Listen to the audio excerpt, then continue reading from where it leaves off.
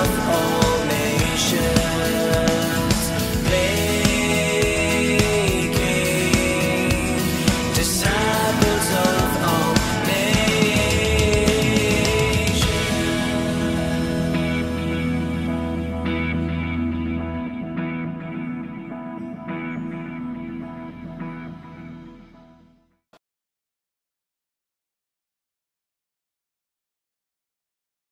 Welcome to all of you. For those of you who don't know who this person is standing in front of you, my name is Aneel Aranha, and I'm one of the people who kind of make this thing happen. Now, God is going to do something really amazing here tonight. You want to say amen if you believe that? Amen. Say amen even if you don't believe that. Amen. All right, okay. There is a little joke, not a very funny joke, that is told of a gunman who once walked into a very crowded church, went right up front, brandished his submachine gun at everybody and said, "Anyone who's not a real Christian, get out." About 95% of the church vanished, zoop, like that. He looked at the few people who remained, smiled at them, put his gun down and said, "Now that we know who the real Christians are, let us worship the Lord." In a way, there is a gunman in the church today. His name is Jesus. And as you listen to him today, I want you to ask yourself, am I a real Christian? Because I think that over the last 1,700 years, we have diluted and corrupted the gospel so much, it has lost its true substance, it has lost its true meaning. And I think there are a lot of Christians walking around in the world who have no idea who Christ is or what he said. There is a gunman in the church today. Do you want to listen to him? Okay. I'm going to read to you from John chapter 6, where Jesus said, "I am the bread of life. I am the living bread that came down from heaven. Whoever eats this bread will live forever. This bread is my flesh, which I will give for the life of the world." Then the Jews began to argue sharply among themselves, "How can this man give us his flesh to eat?" Jesus said to them, "Very truly I tell you, unless you eat the flesh of the Son of Man and drink his blood, you have no life in you.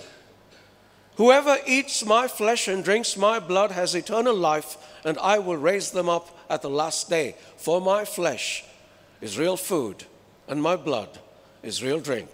Whoever eats my flesh and drinks my blood remains in me, and I in them." On hearing it, many of the disciples said, "This is a hard teaching. Who can accept it?"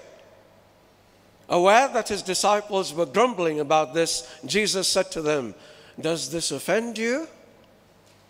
The Spirit gives life, the flesh counts for nothing. The words I have spoken to you, they are full of the Spirit and life. Yet there are some of you who do not believe."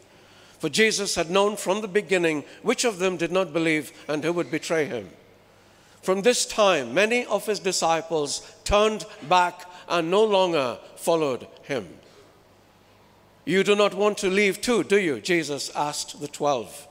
Simon Peter answered him, "Lord, to whom shall we go? You have the words of eternal life." This, my brothers and sisters, is the gospel of the Lord.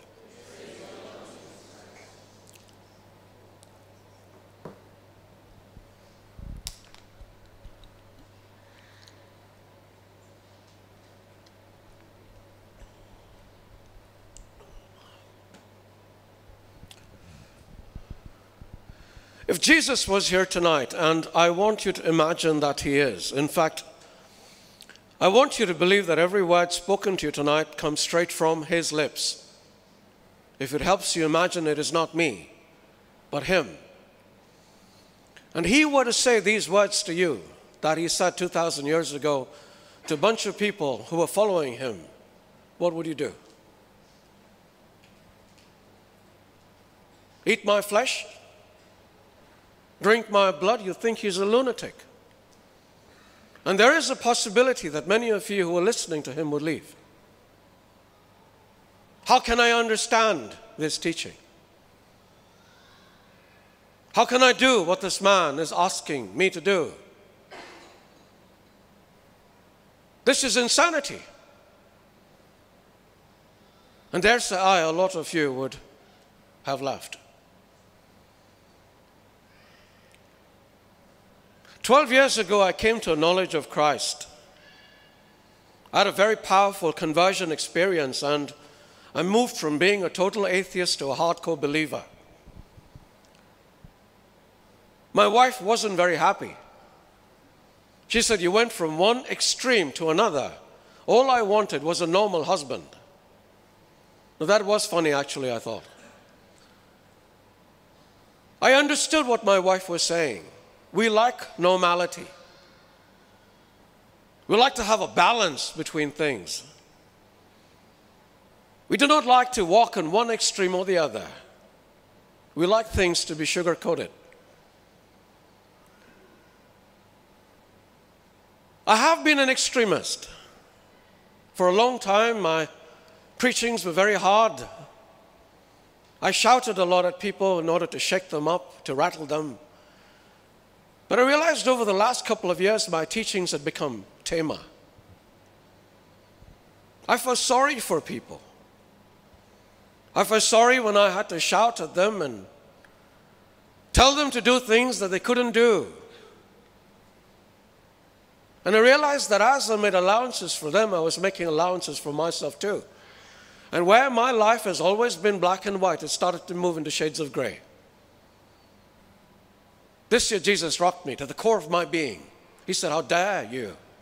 How dare you? How dare you dilute the words that I said? How dare you put your own spin on things that I said? He said, from now on, I want you to say things just the way that I said it. And if people walk out on you, then so be it, because they walked out on me as well. So I decided I was going to preach the gospel the way Jesus said it. And I realized that it is not an easy gospel to listen to. Let me give you an example. One day Jesus was on his way to Jerusalem. And on the way, a man said to him, Master, I will follow you. Jesus said, foxes have holes and birds in the air have nests, but the Son of Man has no place to lay his head. Imagine that you are this man who says to Jesus, I will follow you. Where? You might not have a place to lay your head. You may not have a place to sleep. You really want to follow me? What do you think this man did? Out the door, out the door. Jesus said to another man, you follow me. And this man said to Jesus, Lord, let me bury my father. He just lost his father the previous day. And Jesus said to him, let the dead bury their own dead. There's nothing more you can do for your father. You come and follow me. What do you think this man did? What do you think you would do if you lost your parent the day before? And you said to Jesus, Jesus, I need to go and bury him. And he said, leave your father alone. Come and follow me. What would you do? Out the door. What a heartless man this is. He doesn't care about my father. Why should I follow him? Are you getting what I'm saying? Another man said, okay, I will follow you. Now he's getting a little nervous, like I know some of you are. And he says, I will follow you, but first let me say goodbye to my family. I got a father and mother, they're ailing, they're aged. I have a spouse, she loves me, she cares for me. I got 2 children, I need to look after them. And Jesus said to them, if you want to follow me now, leave them alone. What would you do if you were here? Out the door. But you're still sitting, you're still listening. You're listening to the words of a man who never ever diluted anything that he had to say. He said it just like it had to be said. And the people left, they left. We've become obsessed with numbers in the church today. A preacher walks into town and he attracts crowds and he promises healing, and we forget about everything else and run after him. Someone else walks into town and he's known as a dynamic speaker, and we run after him. Someone else comes and says, you come and listen to Jesus and you will get prosperity and you will be blessed in everything that you want, and we run after him. How about running after Jesus for a change? How about listening to the things that he has to say for a change, even though they might be hard? I sometimes think that Jesus had the craziest recruitment policy I've ever seen anyway. He didn't put posters up. He didn't put huge banners up. He didn't say healing service tonight, come for it.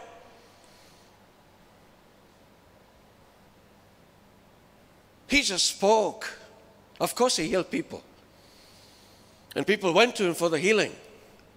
And because he had tremendous compassion in his heart, he healed just about everybody who came to him, set them free. But then he spoke to them words that must have pierced their very hearts, their very beings, their very souls, and frightened the daylights out of them. Shall I give you one more example? If anyone does not hate his father and mother, his wife and children, his brothers and sisters, yes, even his own life, he cannot be my disciple. You want to be a disciple of Christ? This is what he said. In the same manner, if anyone does not leave everything and follows me, he cannot be my disciple. Leave everything and follow him. A rich young man went to Jesus one day. He did everything the law asked him to do. But he wanted to be affirmed. He wanted to be vindicated. He wanted maybe to have a pat on his back. So he went to Jesus and said, what is the secret of eternal life? And Jesus said, you know the commandments, honor your father and your mother. Do not steal, do not cheat, do not covet your neighbor's wife or his cow or whatever else. And the young man said very self-righteously, all this I do. What else do I need to do? And Jesus said, if you want to be perfect, sell everything you have, give it to the poor, and then come and follow me. What do you think the young man did? He left. Just like hundreds of other people left Jesus.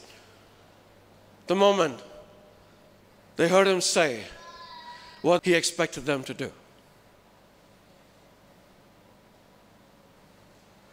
You know the story of Lazarus and the rich man? There was this rich man who lived in this huge mansion. He wore the finest of clothes. He ate the best of food. And there's nothing wrong with that, except outside his mansion there was a beggar who sat there day after day with nothing to eat. Sores covered his body and the dogs would come and lick his sores. The rich man would drive past this beggar twice a day, 3 times a day, 4 times a day. But he never so much as looked at this man. Never so much as gave him anything to eat or anything to drink. One day the beggar died and he went to heaven. The rich man also died and he was carried away to hell. And there from hell he saw Lazarus living a life that he could only dream of while he himself was in agony. And he said to whoever was in charge, please let Lazarus come here and give me a drop of water. And the reply he got was this: the divide that separates the two of you is too wide for anyone to cross. You cannot go there and he cannot come here. While you lived on earth, you never gave this person anything to drink. Don't expect him to give you anything to drink now.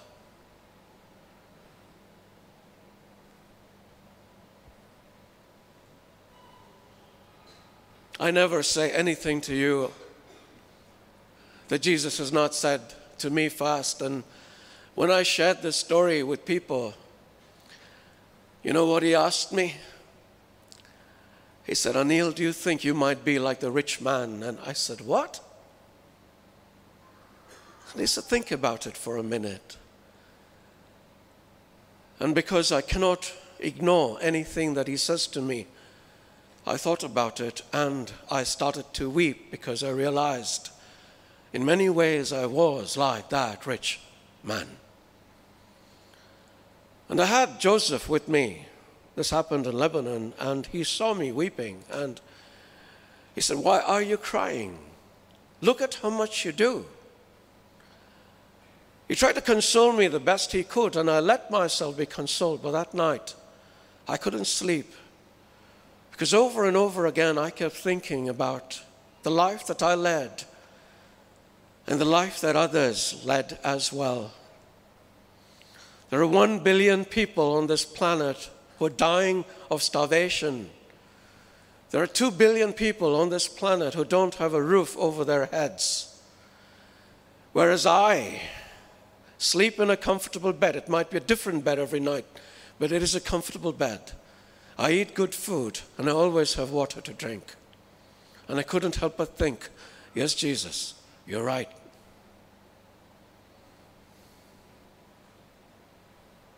We mourn, don't we? When things aren't going well in our lives, when we have to struggle a little bit, we moan and we whine, don't we? Think for 1 minute that in the time since I started speaking to you, 50,000 children have died of a disease that could have been prevented, or of starvation. 50,000 children have died in the last 20 minutes alone.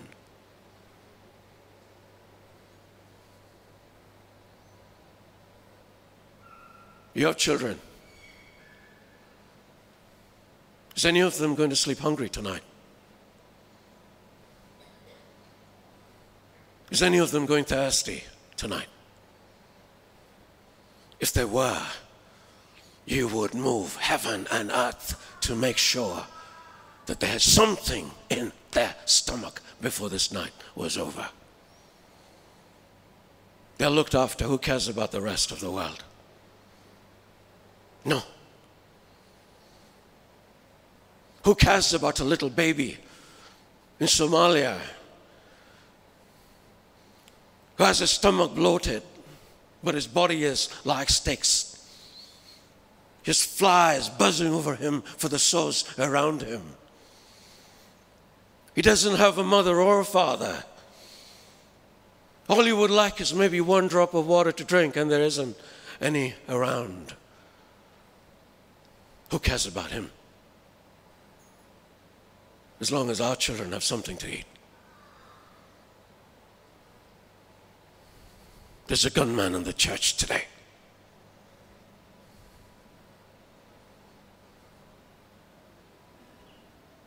One day we're going to die. One day we're going to heaven. One day Jesus is going to stand at the door and he's going to ask you, when I was hungry, you gave me nothing to eat. When I was thirsty, you gave me nothing to drink. When I was naked, you gave me nothing to wear. When I was sick, you didn't tend to me. God help us if we say to him, when did we see you hungry? When did we see you thirsty? When did we see you naked? When did we see you sick? Because he will say to us, whatever you did not do to the least of your brothers, you did not do unto me. What a shame. What a shame. What a shame. What a shame.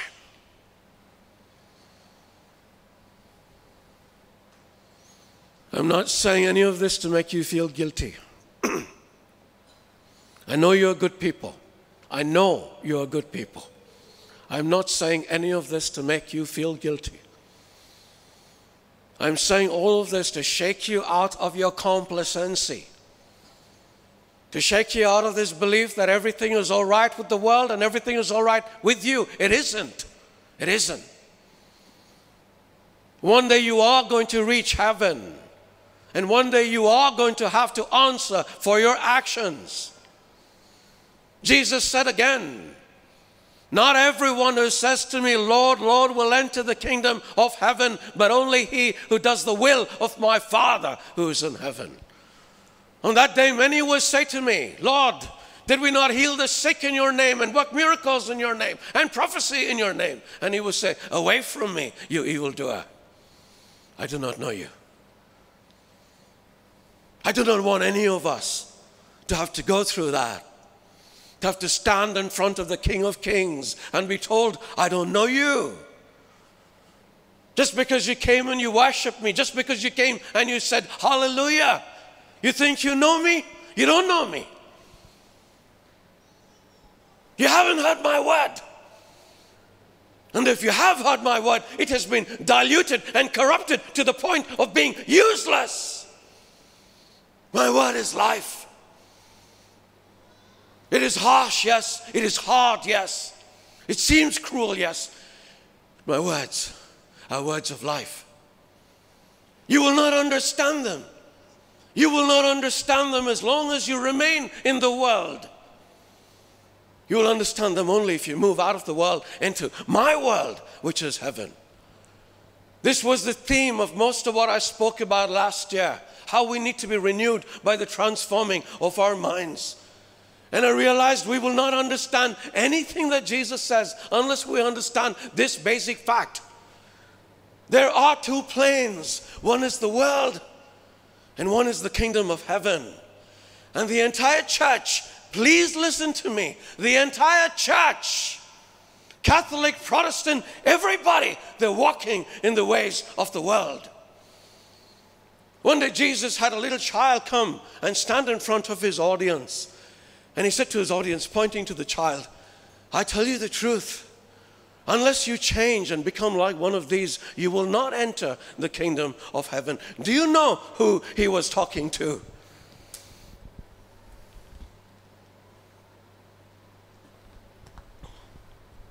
Do you know who he was talking to? He was speaking to his apostles, people who knew him, people who loved him, people who left everything to follow him. He is saying to them, I tell you the truth, unless you change and become like one of these, you will not enter the kingdom of heaven. Why was he saying it to them? Because they were arguing among themselves about who was the greatest. Imagine this for a minute. He's called them out of ordinary lives, simple, humble people. He believed that they would be the ones who would be able to take his message of humility to the world. But what are they doing? Just a few months with Jesus and they start to argue with themselves. Who is the greatest? In fact, there was a time when Jesus told them he was going to die. Two of them went to him and said, when you die, Jesus, let one of us sit on your left and one of us on your right. And then the other apostles got angry with these two. Why? Because they wanted to sit on his left and his right. Jesus is saying to them, forget about sitting to my left or my right. You're not even entering heaven unless you change. When is the last time somebody preached this to you? You're Christian, you're saved. Is this what Jesus says? You're saved if you get out of the world that you live in into the kingdom of heaven. And the entire church, this is an indictment. This is an indictment of the church and everyone who calls himself a Christian. How can you say that you're a follower of Christ when you're still doing the things that the world is doing, when you're still following their rules? Abortion is legal in most countries.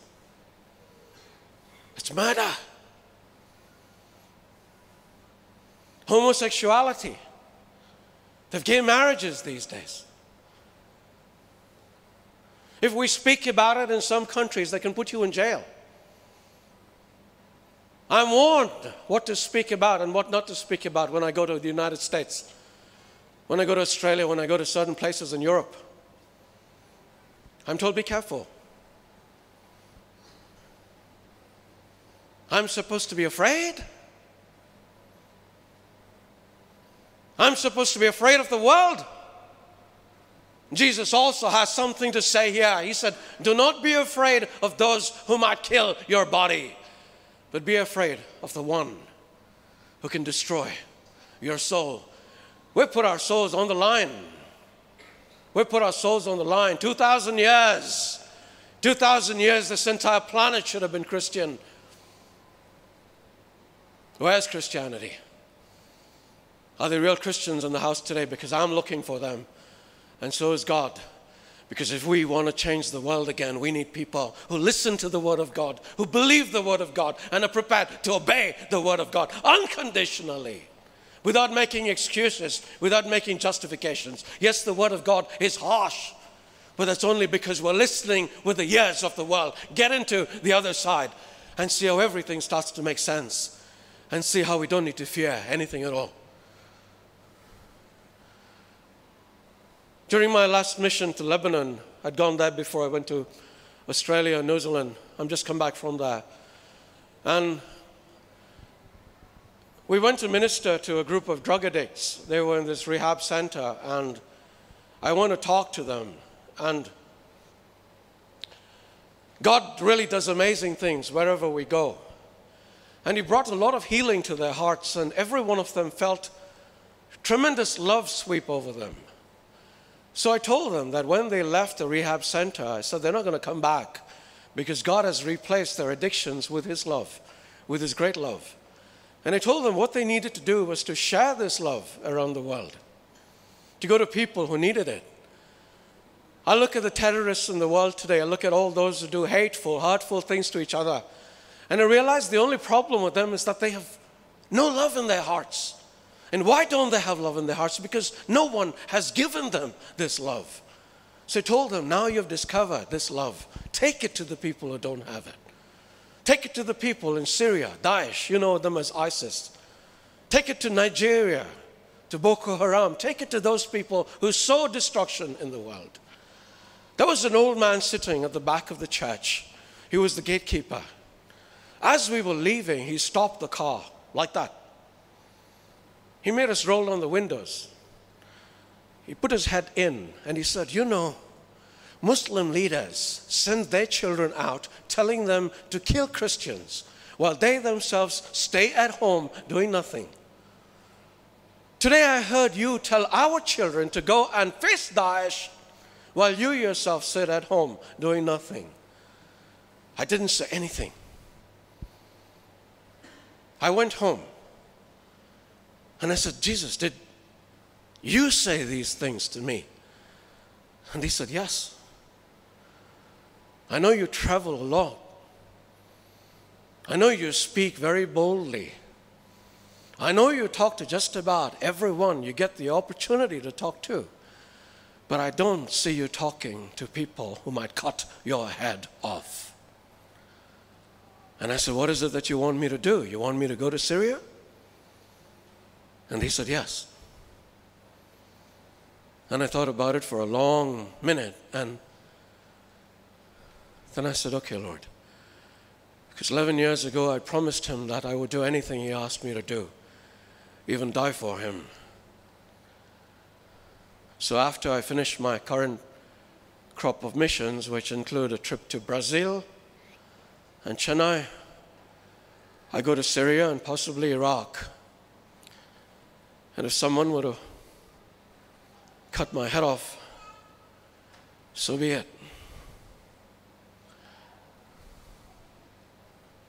Someone asked me after that, are you not afraid of dying? And I thought about it for a long minute. And I said, no. Because in Christ, I am already dead. And I need you to understand that. Because that is a basic truth about the faith that you profess to believe in. Because when you're baptized in Christ, read Romans chapter 5, you're baptized into Christ's death, which means that when Christ died, you died with Him, died to the world. Please listen, because everything is key to, this is key to everything. When you die to the world, you get new life here on the other side in heaven. And heaven is not something that begins when you're buried 6 feet under the ground. Heaven begins the moment you accept Jesus as your Savior. You're dead to the world. Please, get out. Get out of the world and get into where you should be. And that is the kingdom of God. In the late 1940s, during World War II, America commissioned the building of a battleship. It put in about $80 million to build this ship. $80 million in those days was a phenomenal amount of money. And by the end, they had the fastest ship that ever sailed the waters. It was a magnificent war machine that never needed to stop for fuels or supplies. It could circumvent the entire globe. It could take 15,000 soldiers. And I can just imagine what these soldiers must have looked like. Hard faces, hard eyes. Men with purpose, men of determination. Men who realized they had the power to defend the world and to change it forever. But this warship was never put to use because by the time it was constructed, the war was over. So this battleship was converted to a cruise liner. And where 15,000 men could once sail for war, it could now accommodate only 2,000 people because the rest of the ship was given to the greatest comforts available to man. 2,000 people did sail it whenever they could. The rich men, businessmen, movie stars, singers. And I just can't help but think that the entire church has become a cruise liner. And if you just look at your lives, and if you look at the church once again, this is an indictment. We're all in the battleship. We're all settled comfortably in our lives. We're all going. Where we're going, I don't know. To heaven? I hope so. Unmindful of the world around us and unmindful of all the people around us who need God. I spoke about 1 billion people dying of starvation. I spoke about 1 billion, 2 billion people without a home over their heads. There are 4.5 billion people who don't know Jesus and are headed straight to hell on a one-way ticket. What do we care? What does the church care? We got our people.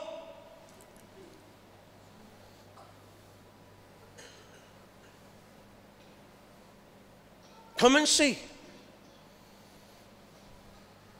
Come and see the way I heal you. Come and see the quality of my worship. Come and see how powerful my preaching is. Come and see how beautiful my church looks. Doesn't matter that the whole world is going to hell. Come and see.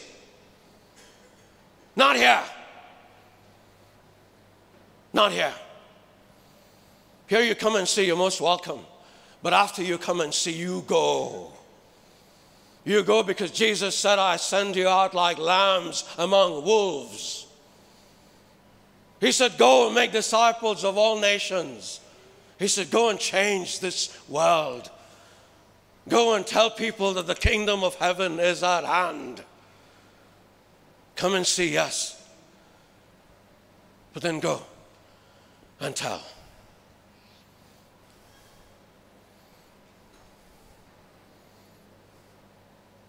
If you're not interested in going and telling, I'm not interested in you.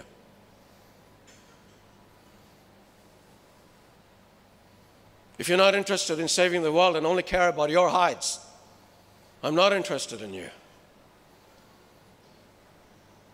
If you care only about your comforts and don't care about the poor in the world, I don't care about you.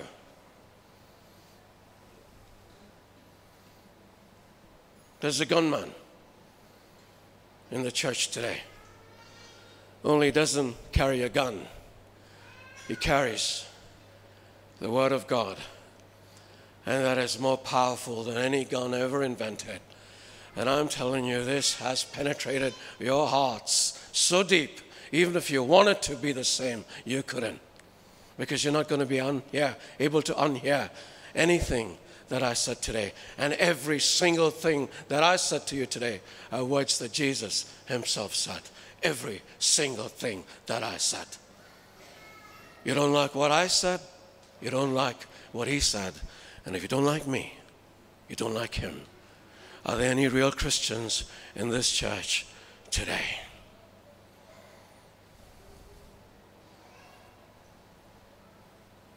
I don't care about crowds. Jesus didn't. Think about it. Just think about it for a minute. He preached all this hard stuff and people left. His own disciples left because they couldn't swallow the things he had to say. They said, this is too hard. It is hard, but it is the truth. And if you believe Jesus, then the truth shall set you free. And the truth has set me free in a way that you will not believe. I'm not ridding myself of everything that I have. But now I care more about those that don't have what I have. And if there is anything that I can do to minimize my expenditure, to reduce my necessities to the bare minimum, then I will do that.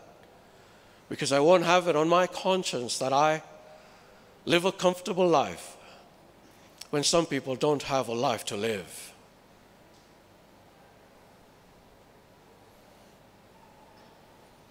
I remember I told you about a motorcycle last year, and I was so happy that I bought it. The reason I bought it is because I didn't have a car for the longest time, and I needed something to move around with, and I thought a motorcycle would be a good thing. But instead of buying just any motorcycle, I got myself a Harley. It wasn't expensive. It was cheaper than a Yaris. But Jesus asked me last week if I really needed a Harley. And I said, Lord, it's just a bike, and people respect me on the road, and they're less likely to run me over if I'm in a good machine. And he just quietly said to me, Aneel, I thought you were capable of more honesty than that. And I stopped arguing. I said, I'll sell it, Lord, and use the money for the poor.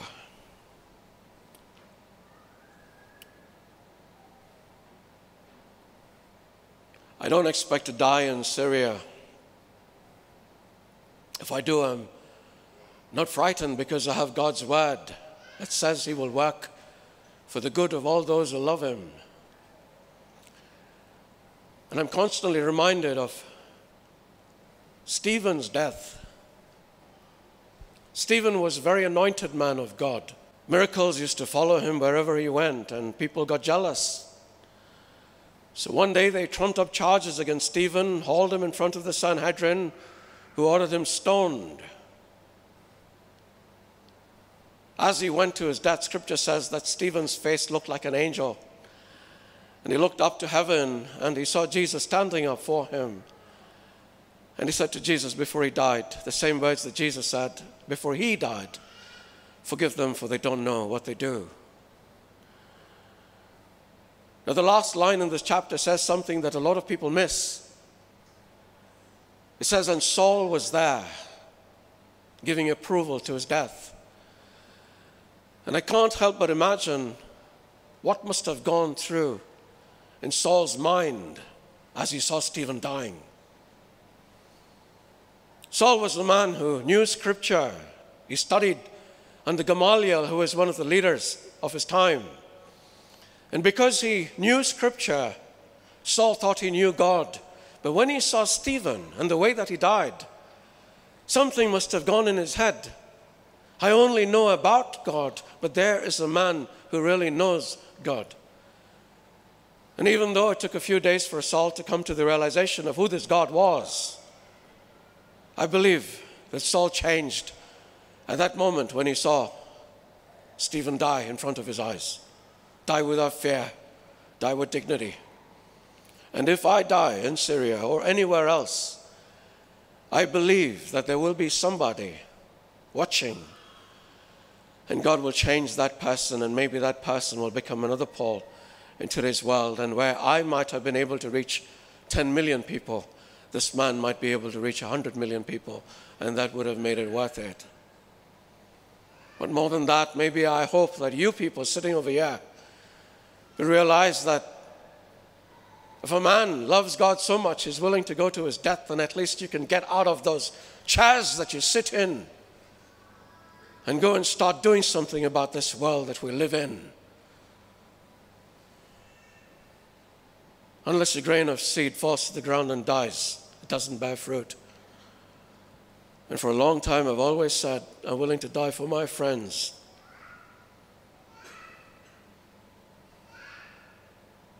I walk the talk.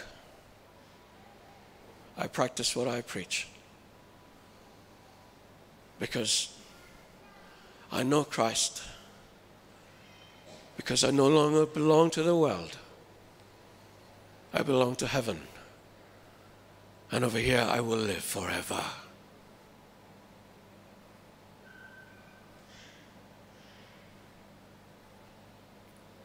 There's a gunman in the church today. Nobody has left, which means that you just might be real Christians. And if you are, listen to the words of Jesus.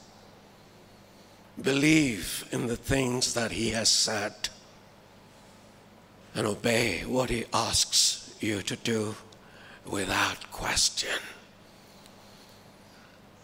And we will change this world, you and me together. Father God, we want to thank you for this evening. We want to thank you for the words that you have spoken to your people. I know it has shaken them, but I believe you intended to shake them, Lord, out of their slumber, out of their lethargy, out of their sense of complacency, and get them moving into this world, doing things. We've been challenged here tonight.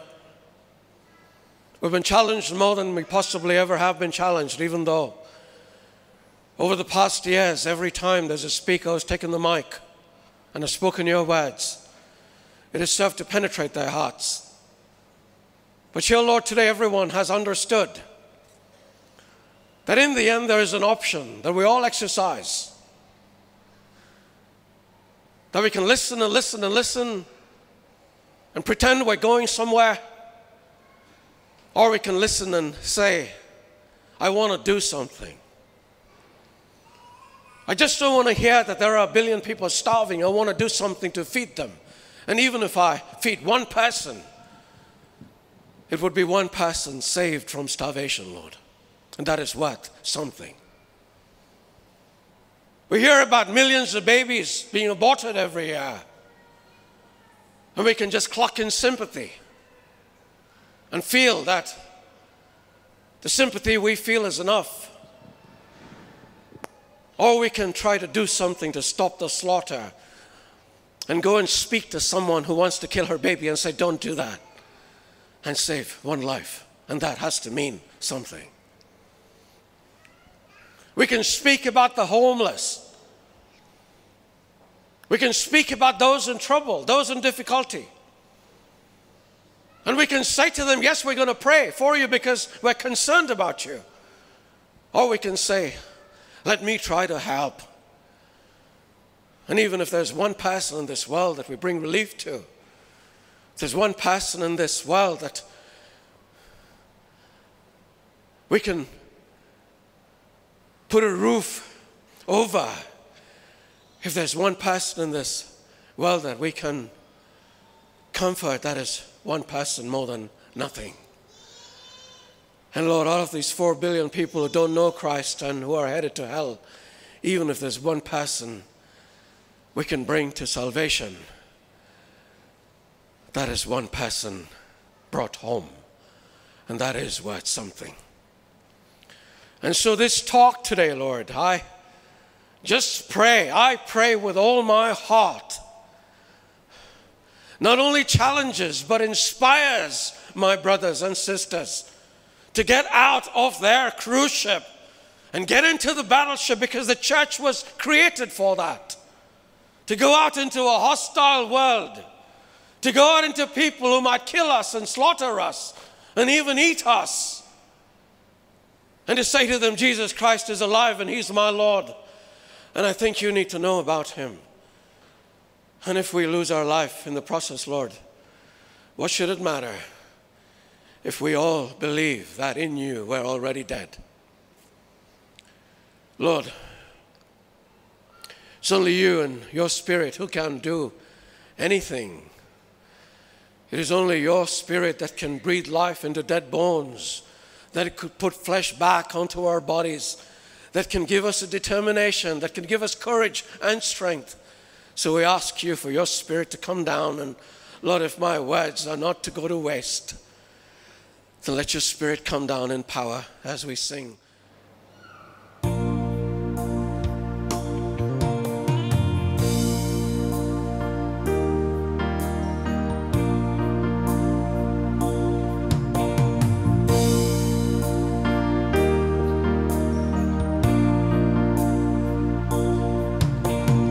Holy Spirit, we welcome you. We welcome you, Lord. Holy Spirit, we welcome you. Move among us with holy fire as we lay aside all earthly desires. Hands reach out and our hearts aspire. Holy Spirit, Holy Spirit, Holy Spirit, we welcome you. Holy Spirit, we welcome you. Holy Spirit, we welcome you. Holy Spirit, we welcome you. Move among us with holy fire as we lay aside all earthly desires. Hands reach out and our hearts aspire. Holy Spirit, Holy Spirit, Holy Spirit, we welcome you. Sing it again from the top. Holy Spirit, we welcome you. Holy Spirit, we welcome you. Move among us with holy fire as we lay aside our earthly desires. Hands reach out and our hearts aspire. Holy Spirit, Holy Spirit, Holy Spirit, we welcome you. Holy Spirit, we welcome you in our hearts, into our minds, into our lives, into our homes. Holy Spirit, we ask that you inspire us to read the Word of God again, especially the Gospels, to listen to every word that Jesus says without sugarcoating it, to listen to Him just as He said it. Because, Lord, if we listen to what Jesus says the way He said it, we know that we will be changed forever, and in turn we will change the world forever. Holy Spirit, we welcome you into everything that we do. We ask that you take over, take control of our lives, and everything we say and everything we think and everything we do.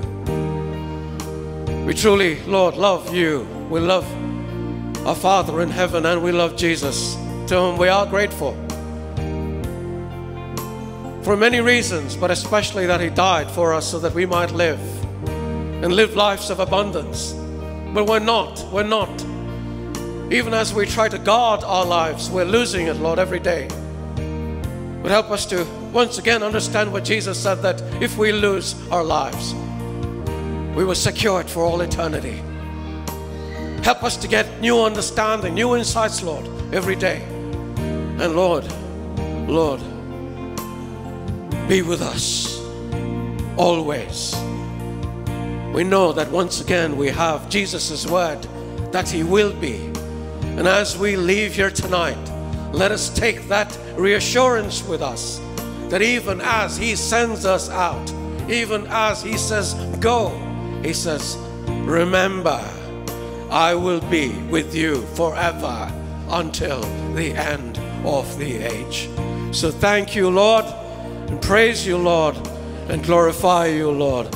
In Jesus' name, Amen. Praise the Lord. Praise the Lord. Please be seated just a couple of minutes. Thank you.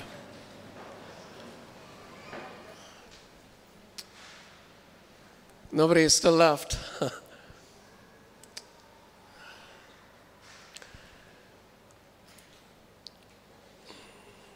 I find the need to tell you why I did what I did today.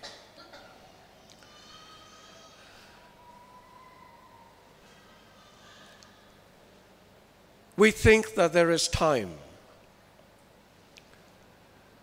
There isn't.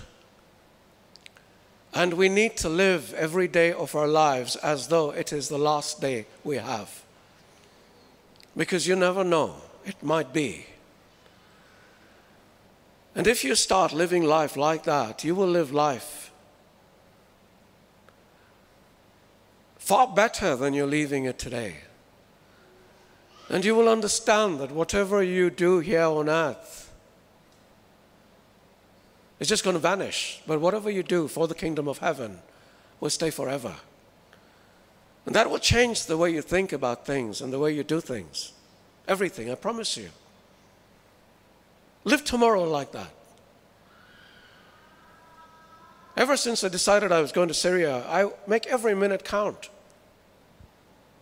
I don't expect to die. I really don't. But what if I just have 2 months left? Would I want to waste a minute? What if you lived life like that? That you didn't have 2 months, but you just had the day. You will start becoming kinder to those around you. You start being more loving. You start being more caring. When you see somebody on the road who doesn't have something to eat, you will reach out and give them something to eat. When you see somebody in pain, you will want to do something to bring healing to that person who is suffering. You will want to do this. It's a good way of living, as though every day is your last. And truly, you will see how insignificant a lot of the things we worry about start to get. How much you worry about things around you, how much you worry about your jobs, your relationships. It all starts to get into perspective when you just understand this little fact. So whatever I said to you today, I know it stung, but I promise you they're words of life. And when you start to move from the world into heaven, they become words of abundant life. And that is the abundant life I want all of you to lead. You know how free I am today? You won't even begin to imagine. I am the freest man on this planet today. I want you to be like that. And having experienced it, I want you to make sure that everyone in the world is like that too.